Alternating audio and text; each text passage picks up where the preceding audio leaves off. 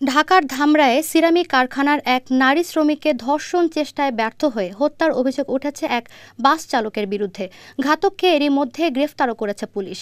সকালে বিষয়টি নিশ্চিত করে ধামরাই থানার ওসি জানান, গতকাল ভোরে কারখানার উদ্দেশ্যে বের হন ওই নারী শ্রমিক। এরপর কারখানার শ্রমিকবাহী একটি বাসে ওঠার পর থেকে খোঁজ মিলছিল না তার। পরে নিহতের স্বজনরা জানায়, জিডি করলে তদন্তে নামে পুলিশ। গ্রেফতার করা হয় বাস চালক সোহেলকে। জিজ্ঞাসাবাদের এক পর্যায়ে ওই নারীকে ধর্ষণ চেষ্টায় ব্যর্থ হয়ে হত্যার কথা স্বীকার করে সে। পরে তার দেয়া তথ্যের ভিত্তিতে কাছালিয়া এলাকার একটি আঞ্চলিক সড়কের পাশ থেকে ওই নারীর মরদেহ উদ্ধার করা হয়।